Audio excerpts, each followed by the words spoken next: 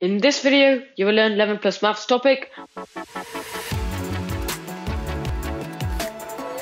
Welcome to another video. If this is your first time here and you want to master 11 plus exam techniques to land in your dream grammar school, start right now by subscribing and clicking on the bell so you don't miss anything. Now, let's have a look at converting fractions to decimals. So in the previous video, we saw how to convert fractions into decimals by changing the denominator into 10, 100, or 1000. We have to make a new equivalent fraction with the denominator of 10. To do that, we have to change the 5 into a 10, and the number we have to multiply 5 to get 10 is none other than 2, because we all know 5 times 2 will give you 10. And remember, whatever you do to the denominator, you do to the numerator. So multiply the 3 also by 2. And 3 times 2 will give you 6. So we get 6 over 10. And we know that 6 over 10 as a decimal is 0.6. So that means 3 over 5 converted into a decimal is 0.6. Now, when we're converting fractions into decimals, it's not always obvious that we can change the denominator into 10, 100, or 1000. In this case, we have a denominator of 14, and it looks like we cannot change the 14 into 10, 100, or 1000. To convert these fractions into decimals and to get a denominator of 10, 100, or 1000, we have to do these two steps right here. So first, we have to reduce to the lowest terms. To reduce 7 over 14 to the lowest term, we have to find the highest common factor for both the numerator and the denominator.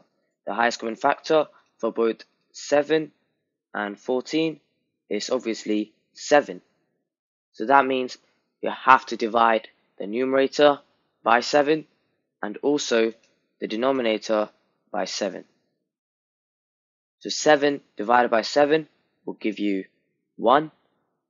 And then we have 14 divided by 7, which will give you 2. So we have 1 over 2. The second step is to make a new equivalent fraction with the denominator of 10. Now, we've done the first step, and we're going to move on to the second one, which is make a new equivalent fraction with the denominator of 10. To make this denominator 2 into a 10, we have to multiply by 5. So we have to do 2 times 5, which is obviously 10. And whatever you do to the denominator, you do to the numerator. So you do 1 times 5, which will give you 5. And you get 5 over 10. Now, we know that 5 over 10 as a decimal is going to be 0.5. So that means 7 over 14 converted into a decimal is 0.5. Now, let's have a look at converting this fraction into a decimal.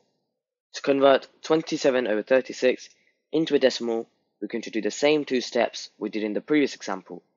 Firstly, we're going to reduce to the lowest terms. To do that, we have to find the highest common factor for both 27 and 36. And the highest common factor for both 27 and 36 is 9.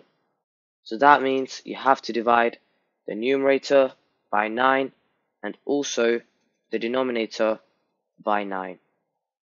So 27 divided by 9 will give you 3, and then 36 divided by 9 will give you 4. So you get 3 over 4. Next, you have to do step number 2, because we've now done step number 1, and we go on to step number 2, which is make a new equivalent fraction with the denominator of 100.